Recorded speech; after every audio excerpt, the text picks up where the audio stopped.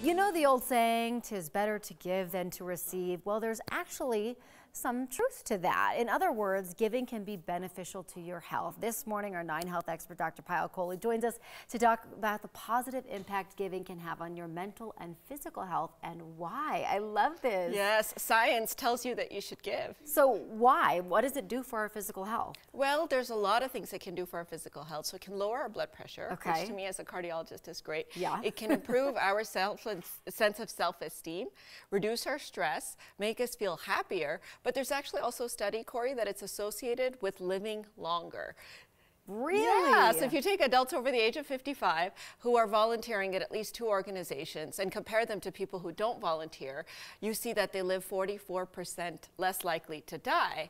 And you might say, oh, well, it's because people who tend to volunteer are healthier or whatever, but this is controlling for all other risk factors, all behaviors, all health habits. I love that you brought up volunteering because most people think giving, especially this time of year, they think of money, presents, but it really can be of your time as well. In fact, giving of your time creates more connectedness than anything else. So there's a chemical in our brain called oxytocin, which is also released after women give birth when they're nursing, which helps with bondedness with other people. And when you volunteer your time, you actually stimulate release of that chemical that helps you connect to other people in a very real sense. I was just thinking, what was the switch? You know, like as a kid, all you wanted the presents.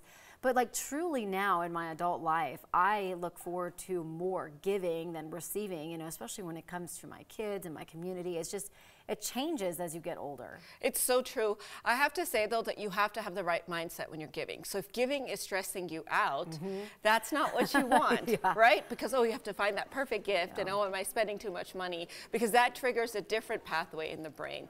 But it's called the helper's high or the giving high. Just like runners get a high, you actually create pathways in your brain that activate dopamine, they activate serotonin, and they activate those chemicals called endorphins that make us feel so good. So giving to somebody is not just a psychological feel good, it's actually a real physical chemical feel good. So that whole feeling that you get in your chest when you get like the warm feelies when you give someone something, that is actually something that's happening within your body. It is. They have looked at MRIs of people when they're giving something to somebody else, and it activates a reward center in the brain. So it stimulates those pathways. And the nice thing about those pathways, the more that they fire together, they wire together. In other words, giving is addictive.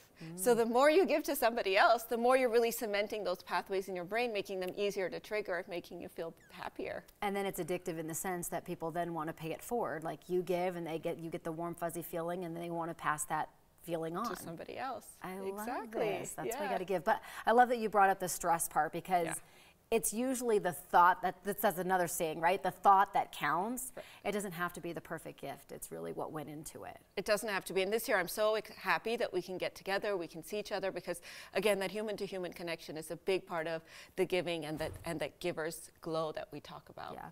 And you're leaving us for a couple weeks, going to enjoy some of your time away. I am. I'm really looking forward to seeing my little niece and bringing her lots of gifts and activating my reward centers. Exactly. And I'm sure that you found the perfect gift. You're very good at that. Well, Dr. Kohli, thank you so much. We're going to miss you because you're usually on our show like 1,000 times a week.